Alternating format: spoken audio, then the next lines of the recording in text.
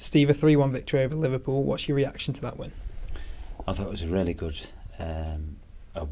win. Another massive club, renowned for their youth development and bringing young talent through.